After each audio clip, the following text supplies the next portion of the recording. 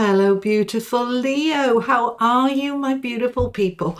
Thank you so much for being here. Welcome, welcome. This is a little bonus extra reading for the end of the month, the end of the year, the end of December, with me, Judy Poole. Thank you for being here. And also, while I'm here, before we start the reading, can I just use this opportunity to thank you all for your support this year.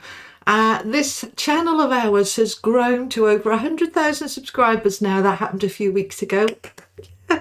I am so incredibly humbled and honoured to be able to help, hopefully inspire and guide so many of you. So thank you so much. And your subscribes have really helped the channel to grow. And it's just awesome. Thank you. Anyway, let's get on. So we're going to look at your current energy and what's coming in. So a bit of a shorter reading, but a little bit of extra guidance.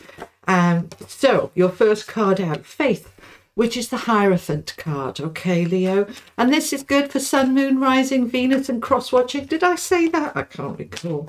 Memory isn't what it was, you know. All right, my lovely people. Let's see what we've got. Okay. So we have Faith, we have the Empress, the Wheel, that's 3 out of 3 for Major Arcana. We have the Four of Wands. Yeah, we want one more. I was just hesitating to ask. And the Six of Cups.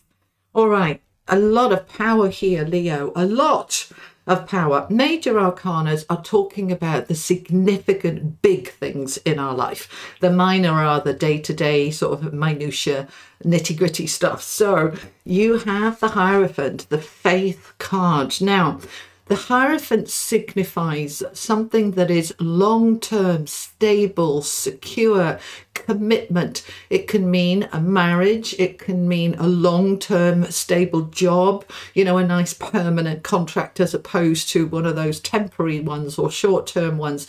This is something that you believe in. You've put your energy into it. You've put your whole being into it. Now, for some of you, this is also, as it says on the tin, faith, believing in a dream, a wish, an aspiration, a desire, and really feeling into it and saying, this is my time. Now, if you haven't checked out your 2023 readings, the link is below. I know many of you have, and thank you for those of you who've bought them. But 2023 generally is feeling quite different energy to 2022. 2022 has been a little bit up and down, not as much as 2021, but it has for many of you kind of not got you where you wanted to be. I think I feel into it and feel like some of you thought you'd be further along by the end of this year than you actually are. Further along in what? Your career, a home, a relationship, whatever it is.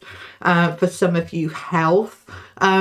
You have been moving yourself forward here and you are right. Okay, I'm just listening to them. They're saying go to the wheel. All right, so the Wheel of Fortune is a major karmic cycle, a new beginning. It's kind of one down from the world. All right, so it's the world comes in to end a cycle, and the Wheel of Fortune is saying, right, whatever. All right, they're saying stay with it, explain a bit more. All right, so the World is the last card in the deck. It means the last card in the Major Arcana, I mean. It means that something big, significant has tick, tick, tick, done, finished. We're moving into something very different. The Wheel is number 10. So it's not right at the end, but it means that one particular area of your life has come to its closure and you're moving into a new energy, which is prosperous. It's good fortune. It's a positive card. It's saying, right, everything that I've put in place, I'm now reaping the rewards. It's karmic balancing. All right. So what you've put out, you get back, and you're believing that this world this wheel will turn in your favor. If you're waiting for something like selling your home or buying a home or getting that job that you want, you've been waiting for it to come in, waiting patiently with that faith card, trusting that you will get your just rewards. It's quite almost the justice card, not quite, but it is a very karmic card. Does that make sense? It's a karmic rebalancing, which I like for you. And it's coming out of the Empress energy, which is all about that creativity. It's abundance, it's flow, it's I create it, I know what I want, I'm sowing the seeds now, and I may not get the harvest from that for a while, because with the Empress, she's often depicted as pregnant, as she is in this deck. Let me show you up here. There we go. Okay. So it's saying, look, I'm creating something now, and it's okay if I wait a few weeks or a few months for it to come into tangible, being able to hold it, touch it, reality, but I'm putting that in place. Now, for many of you, because we've got that Four of Wands there with the Six of Cups, this is a really big, heartfelt desire and dream with the Faith card and the Wheel of Fortune. So this can be a new home, because the Four of Wands signifies home, but it also signifies marriage, stability, commitments, as does the Hierophant. So for many of you, and especially with it being with the Six of Cups, which is the soulmate card, and our imagination, look at that child there, like wistfully thinking about what they want, that you are bringing into fruition that which you are desiring. It's not going to hit, unlikely, no, that it's not going to hit for most of you during this next 2 or 3 weeks. You're sowing the seeds ready for it to hit in the new year. So it'd be interesting to see what happens when I do the January readings. But you are working on something. This is the current energy. So some of you are wanting to move home. Some of you, all right, I'm listening. That's why I'm pausing. Okay, I'm listening to my team. Some of you are in a relationship and you are hoping that, having faith that your partner is going to pop the question, ask you to marry them, ask you to move in, suggest perhaps some of you have got 2 homes and you're saying, let's move into 1 home together, let's stabilize this relationship, let's make it more committed. And that can absolutely happen. There are more proposals over Christmas and New Year than any other time of the year, so that can absolutely happen. For some of you single Leos, you are wanting your soulmate to come in and you're having faith that they're going to turn up, that it's going to happen. So keep that faith going. All right. Now, I'm not feeling this is particularly about work, but I will link your career and money reading at the end. It'll be over there somewhere at the end of the reading, which I did early November, but it was for the rest of the year. So check that out if you're interested in career. Even if you've already seen it, it's always quite helpful to come back and look at it again a few weeks later. So check that out. But for many of you, this is about home and relationships being stable and solid, and a new karmic cycle.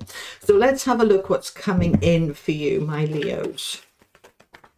All right, tell me about my Leos, please. Thank you. Okay, so we have the Six of Pentacles, the Wheel of Fortune again. All right, when they do this, you know, I tell you once, I tell you twice. We've got the Hanging Man, we have the Devil, and we have the Eight of Cups. All right, I like this combination for you. Let me bring the camera down so you can see the cards a little bit easier. So this is your current energy, and then this is what's coming in.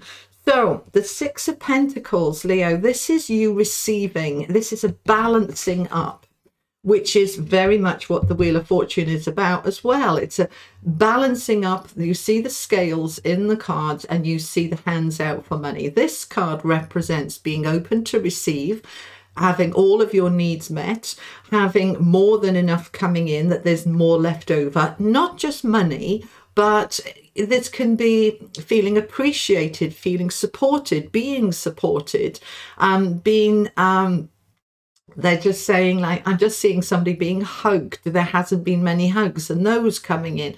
There's more coming towards you. And this is what is coming in the last couple of weeks of December.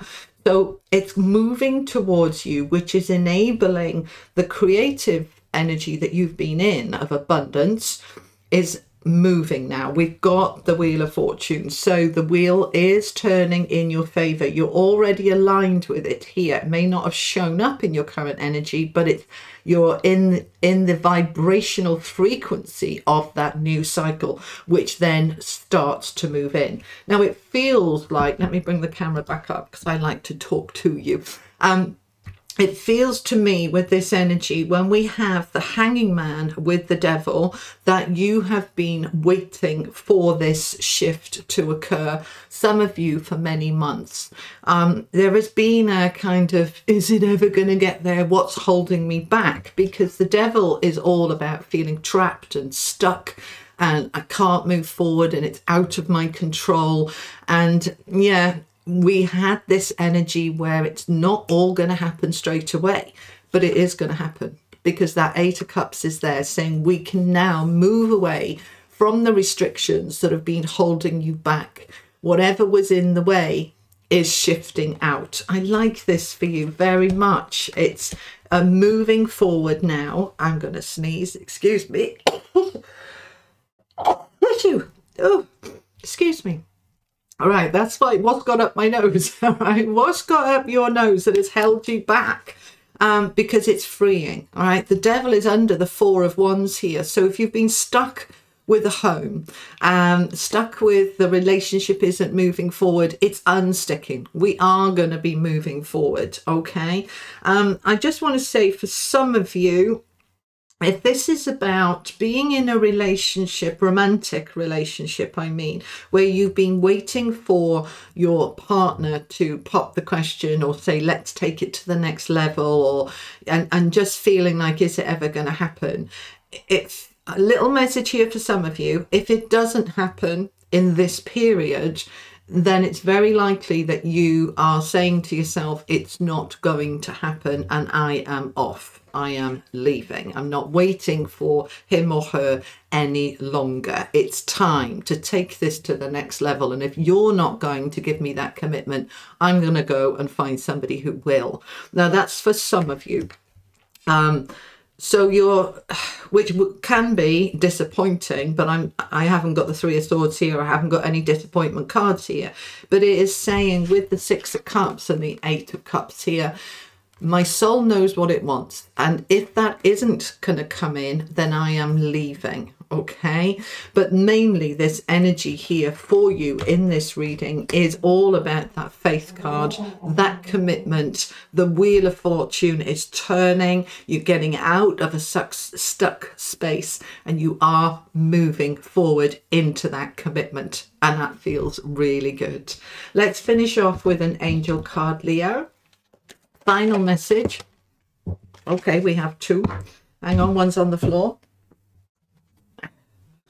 Okay, we have moving towards the light, and we have here and now. All right, so when we see the Devil energy there where we've been held back, and we can see that we are leaving that behind, you are moving towards the light, which is the positivity, things flowing, things being in that, well, they're just showing me the wheel just moving gently forward now.